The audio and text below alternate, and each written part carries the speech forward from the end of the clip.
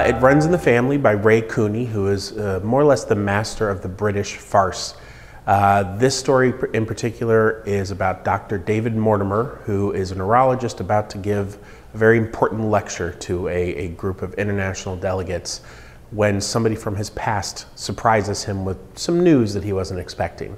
The rest of the play is him trying to hide the news from his wife, divert attention, keep his boss happy, cover up one lie after another. It's a series of mistaken identities and problems with his storyline and kind of non-stop humor. It's a great farce and a lot of fun.